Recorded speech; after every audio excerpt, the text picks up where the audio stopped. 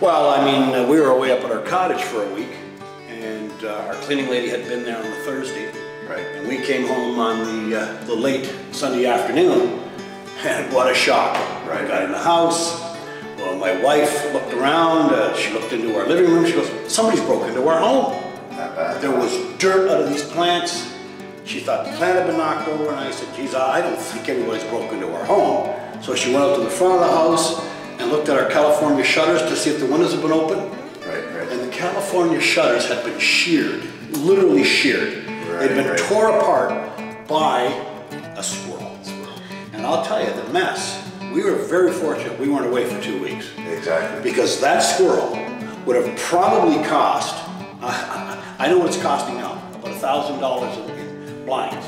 So it's very important that you address these things. So I had Bill, I really appreciate we put a screen on your chimney. Yes, you did. So You you're now screened the protected. chimney, Yeah. you screened the washroom vents, okay? Right. You screened it all up, because I'll tell you, I don't need that happening to me again.